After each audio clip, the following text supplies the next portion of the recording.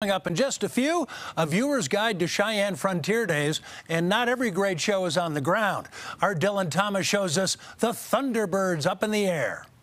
Well, it is the 126th annual Cheyenne Frontier Days event and also the 75th anniversary of the United States Air Force. So what better way to combine the two than a celebration over Cheyenne with an air show?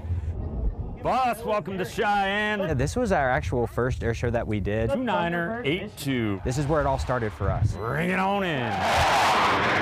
It's incredibly special to our team because this has been part of our tradition and heritage and legacy since the very beginning of the team 69 years ago when the team started. Flying just over thousands of people.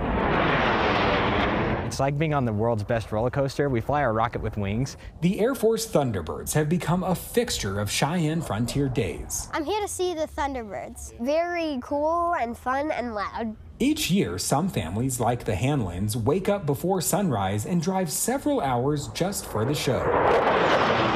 It's just amazing to watch them because you can go so high and do loop-de-loops. My favorite part has to be just seeing the tricks they do and when they make smoke trails. Each time, more than 6,000 people attend the free air show.